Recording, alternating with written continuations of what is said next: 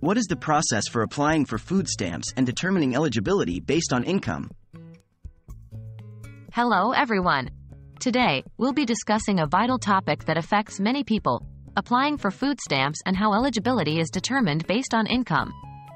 Food stamps, officially known as the Supplemental Nutrition Assistance Program, SNAP, provides essential assistance to many families across the country. What are food stamps or SNAP? Food stamps or SNAP is a federal assistance program managed by the U.S. Department of Agriculture and distributed by individual states. The primary goal is to help low-income families and individuals to afford nutritious food. Who is eligible for SNAP?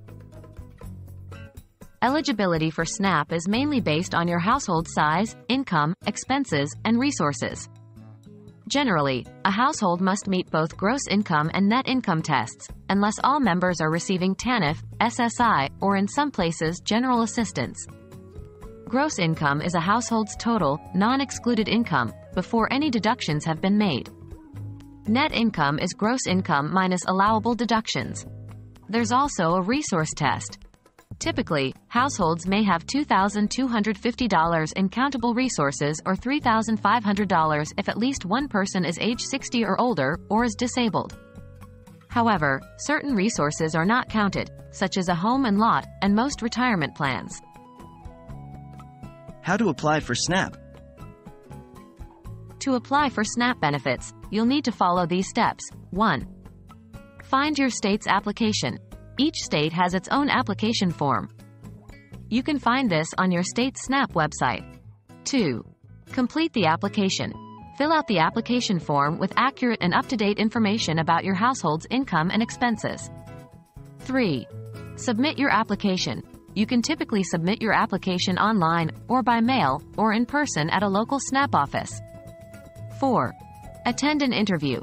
After your application is received, you'll be contacted for an interview. This interview can often be conducted over the phone. 5. Provide necessary documentation. You may need to provide documents like pay stubs, rent receipts, and utility bills to verify the information in your application. 6. Wait for a decision. After the interview, your state agency will determine your eligibility and notify you of their decision. If approved, you'll receive an electronic benefits transfer (EBT) card, which you can use like a debit card to buy food at authorized retailers. And that's a wrap. Remember, SNAP is there to help provide nutritional food for those who need it most. If you think you or your family may qualify, don't hesitate to apply. Thank you for joining us today, and we hope this video has been helpful in understanding the process of applying for food stamps and how eligibility is determined.